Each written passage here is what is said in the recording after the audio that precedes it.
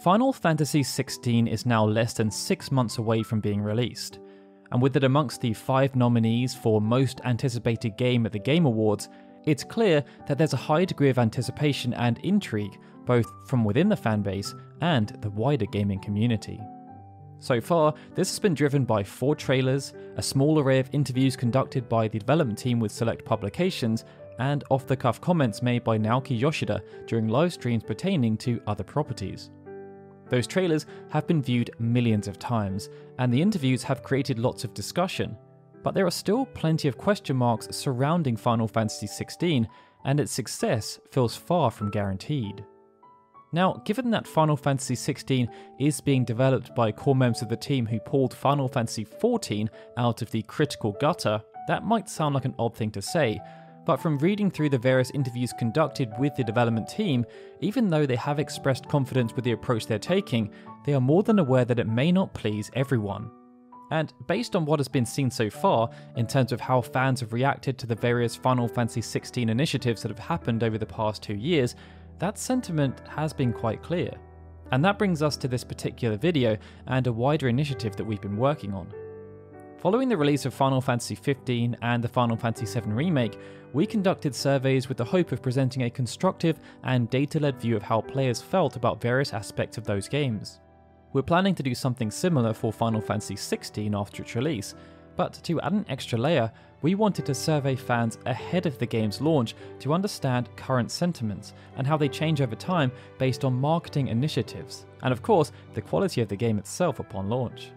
Beyond that, and this is more of a pipe dream, but with so much time left until the game launches, there's also the chance that Square Enix can use this data to adapt how they choose to talk about the game in the build-up to launch. The initial survey was released not too long after the Ambition trailer had been published, but with Square Enix then publishing the Revenge trailer at the Game Awards, we decided to run a second survey. We ended up having over 5,000 people take part, not an insignificant number considering the game hasn't even been released yet. And it's a testament to how supportive you all are with this kind of endeavour, so a big thank you from us. With that, here's the structure of the video. First, we're going to break down the core segments we've identified and will reference throughout the video itself. We'll then use this as an overlay for our analysis of how people have responded to the various trailers, while also discussing some of the more extreme decisions the development team have made. Focus will then be placed around breaking down individual design elements before we wrap things up by highlighting what people want to see from 16 moving forward. There will also be timestamps in the description if you want to skip between the various sections. The 3 key segment breakdowns we will be using throughout will relate to geographic location, age, and franchise entry point. With regards to geographic location, it won't come as much of a surprise to learn that for both surveys, the lion's share of respondents were either based in Europe or North America, but there were still enough responses from people based in Asia, South America, and Australia to be significant.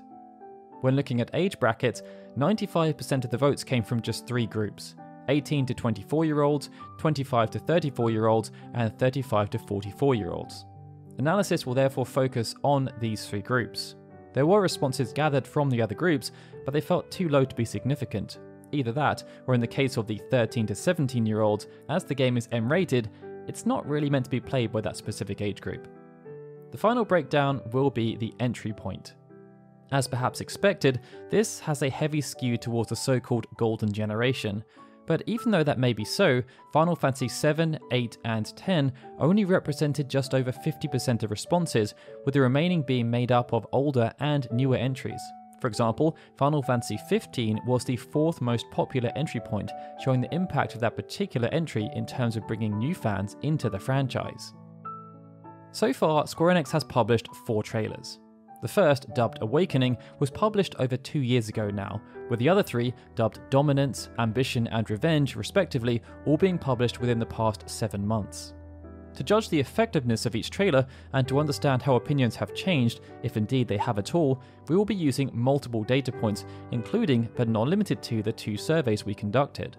This means that first, we will look at a broad data set, YouTube, specifically how the trailers have performed across official accounts associated with PlayStation, Final Fantasy, Square Enix Japan and Square Enix West, and also the 2 biggest Western publications, IGN and GameSpot. Collectively, across these 6 channels, the trailers have been viewed over 20 million times, with the Awakening trailer accounting for over half of these views. Amongst the 3 more recent trailers, this means that there has been a notion of diminishing returns. There was a 60% reduction in views of Dominance compared to Awakening, and a further 20% reduction when comparing Ambition with Dominance. Revenge has seen this drop much further, but given how recent that specific trailer is in comparison to the others, it's a bit too harsh to judge it by the same metric. However, based on how it's trended, it's difficult to see its view count surpassing any of the previous trailers. Some of this will not be too surprising. After watching the initial trailer, people will have made judgments about whether they're interested in 16 or not, and this will influence whether or not they want to watch further trailers. Those that were interested and wanted to learn more may have also reached a point where they just didn't want to learn anything else, either because they weren't impressed, or the opposite, they didn't want to be spoiled.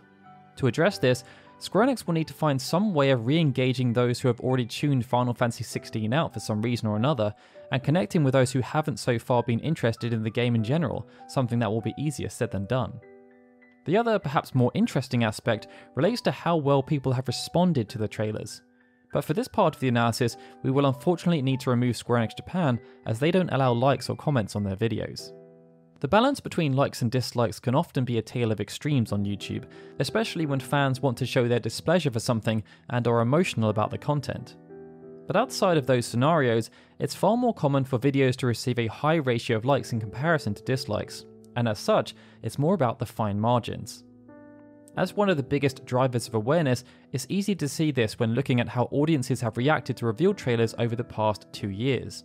For this particular piece, we're looking at PlayStation 5 reveal or announcement trailers on the official PlayStation channel that have received more than 2 million views and a like to dislike ratio of at least 90%. As well, the graph would be quite heavily skewed by games like The Last of Us Part 1. Here we can see that over half of the trailers have received a 98% like ratio, with the cream of the crop trailers getting very close to, or even just sneaking into, the 99% range. However, trailers that were less convincing start to tail off, and that's where the Final Fantasy XVI Awakening trailer sits, only receiving a better like to dislike ratio than Project Magnum, a game people are unconvinced will even release, and Lords of the Fallen, a sequel with a murky development history.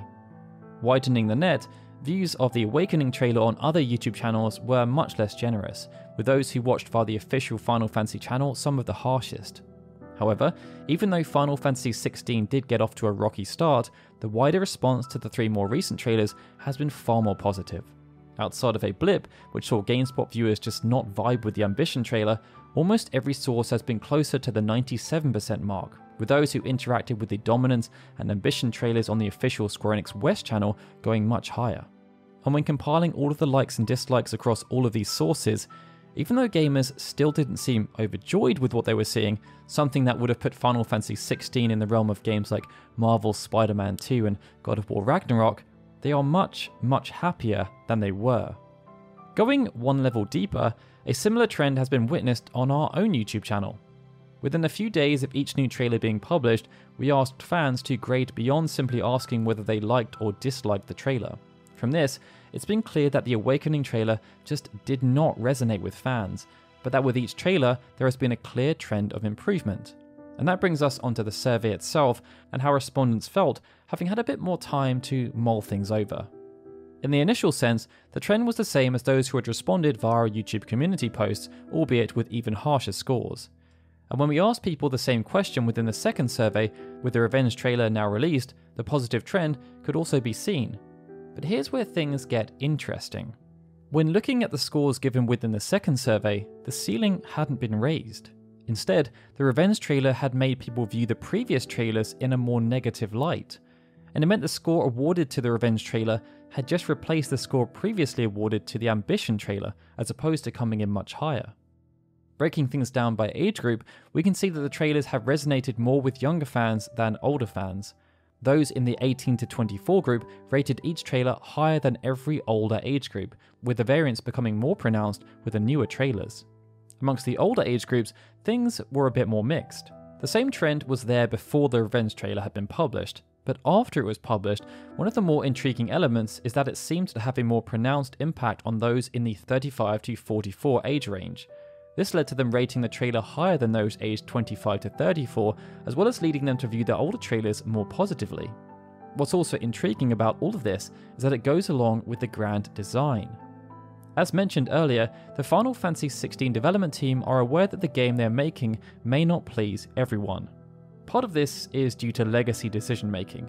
Over the past 20 years, actions taken by those overseeing the Final Fantasy brand have created fragmented expectations amongst an ever-expanding fanbase. And it's become very muddied as to what a Final Fantasy game even is anymore, as different people want different things. As Yoshida noted in one of the interviews, to some people, Final Fantasy is turn-based gameplay centered around commands. To others, gameplay doesn't matter in a Final Fantasy game as long as there's airships, Moogles, chocobos, and a character named Cid. The other reason the game may not appeal to everyone is the active part the 16 development team are themselves playing. Reading between the lines, they feel as though Final Fantasy has become stagnant, and the only way to change this is to make some quite extreme changes so that the brand will become relevant again. It will see them flat out abandon turn-based gameplay and command-based gameplay in favour of a fast-paced action-orientated experience. They must be aware that this will ostracize some older fans, but the rationale given is that they believe it will help them to accomplish the wider objective of making Final Fantasy appeal to younger fans. Based on the data, this approach appears to be working, but it's a risky move. And Square Enix must be happy enough that there will be some collateral damage when it comes to antagonizing existing fans, as they feel it's necessary to help Final Fantasy transition to the demands of modern gamers on a global scale. That risk can be displayed when segmenting the data based on franchise entry point. For this, we've excluded games like Final Fantasy II and V, which had a low volume in terms of respondents, but for the games that remain, it's quite clear that those who had either Final Fantasy XIV or XV as their entry point are much happier with what they've seen from 16 than any other entry point. This makes sense on both fronts, as 16 is being developed by the same team as 14, but in the case of 15, that game attracted people who enjoyed action RPGs, and 16 promises to be more of the same, just better. Every game released before 14 is quite consistent with the opinions of the respondents, and this is most likely because they were all command-based games as opposed to action-based games. The data does also illuminate, though, how much opinions have changed between the first and fourth trailers, with those who had 15 as their entry point increasing from 82% approval to 91% approval, and those fans who had a pre-14 entry point are now feeling about the same as 15 fans did after its initial reveal. Time will tell whether Square Enix can push those opinions even higher. The other way of looking at this in more literal terms is by seeing whether or not people feel as though 16 is representative of what they want to see from a Final Fantasy game. If we look at this before the Revenge trailer was published, we can see that just over 80% of respondents said yes, which can be seen as quite positive, but it also means that almost 20% of respondents said no. After the Revenge trailer, opinions had softened slightly. The overall opinion had swung 2% in favour of 16 now representing what fans wanted to see, no doubt because they showed off Cid, an image of a party, and Moogles. However, when breaking this down by age groups, we can see that after the Revenge trailer, only 0.4% more respondents between the ages of 18 and 34 upweighted their views. It meant the big swing came from those aged between 35 and 44. Prior to the Revenge trailer, 26.1%, or just over a quarter of fans in the 35 to 44 age group, said 16 was not representative of what they wanted to see from Final Fantasy. But after the Revenge trailer, that had dropped to 21.7%. This feels quite representative of change in general though. The development team working on 16 has made a clear decision about how they view the future of Final Fantasy. That future looks to be different from what we're already seeing in both 14 and the 7 remake, something that will no doubt create further divisions amongst the fanbase, but they believe it's the right thing to do. They made this decision many years ago, but they haven't done a very good job, so far at least, of communicating how this change benefits existing fans, nor have they communicated how this aligns with the expectations of players who preferred the older style of games. There's always resistance to change, and there have been detractors throughout every stage of evolution the Final Fantasy franchise has undergone. If you look at the corporate world, even though Microsoft introduced Edge as the web browser of the future back in 2014, it took them a further 7 years before they could finally kill off Internet Explorer, as they knew people were still using it and didn't want to ostracize them. Only once the global market share of Internet Explorer was less than 0.5% did they finally pull the plug.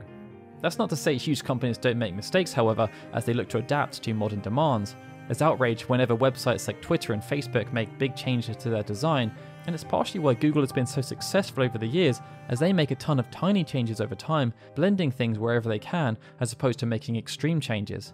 And that's how Final Fantasy used to be handled when releases were more frequent. Fast forwarding to the present day, Final Fantasy XV did attempt to bridge the gap by stating it was a game made for new and old players alike. But with 16, the language has been much more aggressive. It's being designed for the audience they believe they want, and they have made that quite clear. Gamers who like turn-based games are no longer the target demographic, so their expectations are kind of irrelevant. Bringing things back to the survey was therefore quite intriguing, and perhaps not even remotely surprising given how passionate and loyal fans are, something that was seen with the Left 4 Dead 2 saga, is that even though almost 20% of respondents did not feel as though 16 represented what they want, 62% of those 20% still said they would end up buying the game regardless of how they feel about it. After taking a top-down view, it's now time to get a bit more under the hood to see how people feel about the different aspects of the game they've seen so far. To do this, we asked for scores relating to music, graphical quality, world design, character design, and the battle system. Before the Revenge trailer, fans ordered these elements as follows, with the battle system being seen as the worst element and music seen as the best element. After the Revenge trailer, players were more impressed with the battle system, character designs, and graphical quality, with them being so impressed with the latter point that it even usurped music as the highest score element. World design also took a bit of a hit, being the only element to see its score decrease following the release of the new trailer. When looking on a regional level, it's clear why this is the case, as North Americans were very impressed by the graphical update. Those in Asia, however, were not all that pleased with the graphics by comparison, even after the Revenge trailer. However, they were more impressed with the battle system. With characters being such an important part of the experience, we then drilled down further, asking for individual ratings for specific characters. Within each major region, there were some pretty clear trends, but the scores across the board were pretty low, and much lower than the overall score for character design. In every major region, the ordering was the same. Clive Rossfield was first, and Joshua Rossfield was last. Europeans were especially down on Joshua, rating his design at a paltry 68%. After the release of the Revenge trailer, fans were far more impressed with the overall character designs, but on an individual level, there were some harsh overtures. With the inclusion of Sidolphus and Torgal, there were also some differences amongst the regions. Clive remained top of the tree, often joined by Jill and Torgal in the top 3. The only region where this differed was Asia, where Benedicta stole the 3rd spot. Amongst the rest, Joshua was still rock bottom, but perhaps the most interesting stat related more to overall points changes. Here, we can see that it was only the designs of Clive and Jill that saw improvements amongst respondents. The designs of every other character were viewed more harshly than they were before the Revenge trailer was published. Next, we'll take a look at icons. Based on what we've learned so far, the icons will take center stage in 16. This will see huge kaiju battles taking place between the icons themselves, but Clive will also have the chance to wield the power of the icons throughout the more traditional combat scenarios. Bahamut was the icon that players are most looking forward to wielding the powers of. However, even though the general trend was the same amongst all major age groups, there were some interesting differences. For example, even though Bahamut still did take the number 1 spot amongst 18 to 24-year-olds, it was nowhere near as pronounced, with Odin not that far behind. This age group also had a stronger affinity with Ifrit. 35 to 44-year-olds were also the only age group that had more excitement about wielding abilities associated with the Ice Queen Shiva than Ifrit, which was quite interesting given the prominence Ifrit has within the story. Phoenix and Garuda were then often next, and this is quite interesting as it relegates 2 venerable summons, Ramu and Titan, to the 7th and 8th spot. In the case of Titan, less than 2% selected this particular icon, and it will be interesting to see if players feel the same once the game has been released. With each of the design elements explored, that then points towards the 6 months we have ahead of us and what fans are expecting to see. After the Revenge trailer, 80% of respondents said they had been impressed with Square Enix's marketing efforts so far. However, there were some clear areas where they felt as though the marketing needs to step up. As of right now, the element fans are more keen to learn about is the battle system. Earlier, we showed that this was the element that people have the least confidence about with regards to what they've seen so far. And so this makes sense, as right now, Square Enix are expecting fans to work on nothing but a few short clips of footage and blind faith that the battle system, which is being overseen by Ryota Suzuki, will not just be good, but good enough to be best in class. With the battle system garnering 44% of votes here, next on the list was the world itself. Much has been made about the importance of Valisthea, with time spent introducing the various nations and their motivations, but players want to understand more about how the areas connect to each other, and they also want to learn more about how Clive will interact with these areas. Revenge showed a tease of this, with Clive shown running around the outskirts of the city, but so far there's almost no information as to how this will work, and then be interwoven with Devil May Cry 5 style combat, which is all about ushering players from one encounter to the next in a speedy manner, with proper story exposition then delivered at the end of each chapter. Outside of this, there's still some intrigue about the wider cast of characters and Clive, but with the Revenge trailer doing a much better job of showcasing Clive and the notion of the party style setup we'll see, potential players seem a bit more comfortable about those two areas. And with that just about brings us to the end of this particular study. It's certainly been interesting to dive into how people feel about 16 right now, as well as how much the Revenge trailer changed audience perceptions. But even still, it's clear that there's work to be done when it comes to convincing some of the older fans that they will still have a good time with 16 when it releases. Then again, Square Enix may decide it's just not worth the effort, choosing to focus all of their attention on attempting to appeal to as many younger gamers as they can, with the hopes of shifting the makeup of the existing fanbase. Time will tell which approach they will take and how effective it will be. Either way, we hope to enjoy this analysis of the data. Thank you so much to everyone who filled out the survey and shared it around, including our good friends, the Night Sky Prince and Blitz. Alright everyone, with that, this is Daryl signing out. I'd like to extend a big thank you to all of our Patreon and YouTube members and supporters, especially Benjamin Snow, the livestream, Galcian Dikujata, Gregory and Lord of Morning, who are super special Onion Knight supporters, and of course, a big thank you to everyone for watching this video. I'll see you all again soon for more Final Fantasy goodness.